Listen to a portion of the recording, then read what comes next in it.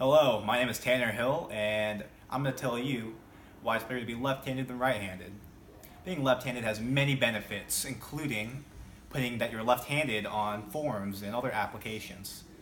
When you're writing or eating, using your left hand and your arm, bumping arms with a right-handed person, and then telling them, hey, watch where you're going, I'm left-handed here. And then also, when you're just out and about, and you're doing something with your left hand and someone's so amazed by it because most people are right-handed, then you can just say, hey, I'm left-handed.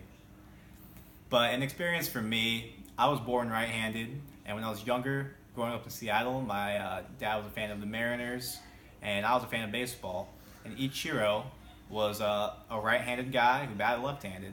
So then my dad, trying to make me more like Ichiro, he got me trying to be left-handed. So when I was younger, he got me a left-handed glove so I could only throw left-handed and have me bat left-handed.